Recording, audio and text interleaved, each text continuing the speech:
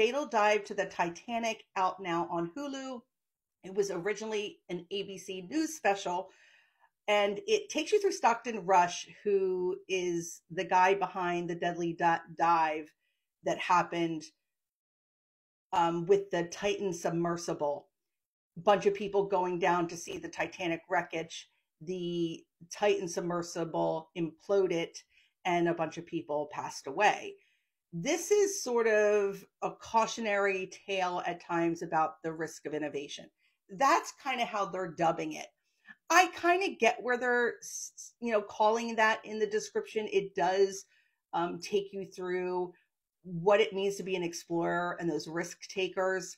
This documentary does a great job because it has people that had already gone on that voyage down in the Titan submersible and lived to tell about it. You had experts in the field of submersibles.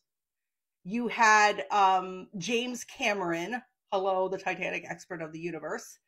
And you had a bunch of other experts. You had people that knew the people that perished, talk about, what they were able to do, what they accomplished over all the years. It does a really good job of laying it all out. It does lean into what it means to be an explorer too, because I'm all for exploration, and people that are risk takers to me are the ones that move us forward. And at times people do pass away from those explorations. This has been happening. This is not new. But where it goes gray for me is that Stockton Rush was, or seemed, a little desperate for money to keep this thing going.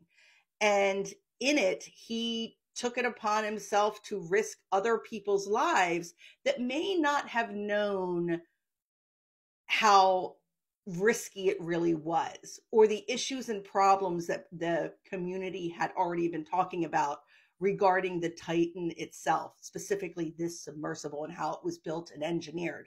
We all have seen the clip of him talking to somebody about how the submersible is a PlayStation remote control or something, or one of those remote controls. And that's kind of comical in a way. But is it?